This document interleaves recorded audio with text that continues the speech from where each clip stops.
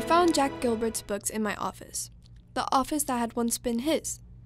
It was almost like the room was still warm from his presence. I read his poems and was overcome by their grandeur, and by how much his writing reminded me of Whitman. "We must risk delight," he wrote. "We must have the stubbornness to accept our gladness in the ruthless furnace of this world." He and I had the same surname.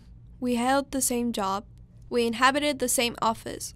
We had taught many of the same students, and now I was in love with his words. Naturally enough, I became deeply curious about him. I asked around, who was Jack Gilbert? Students told me he was the most extraordinary man they've ever encountered. He had seemed not quite of this world, they say. He seemed to live in a state of uninterrupted marvel, and he encouraged them to do the same. He didn't so much teach them how to write poetry, they said, but why? Because of delight, because of the stubborn gladness. He told them that they must live their most creative lives as a means of fighting back against the ruthless furnace of this world. Most of all, though, he asked his students to be brave.